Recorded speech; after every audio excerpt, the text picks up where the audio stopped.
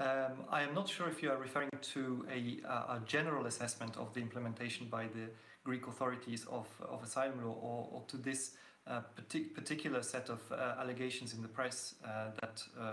we have only seen so far in the press. But when it comes to the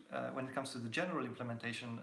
by the Greek authorities, it's something that the Commission monitors very closely, and also the Commission is assisting the Greek authorities, especially with financial means, in compliance with these different provisions.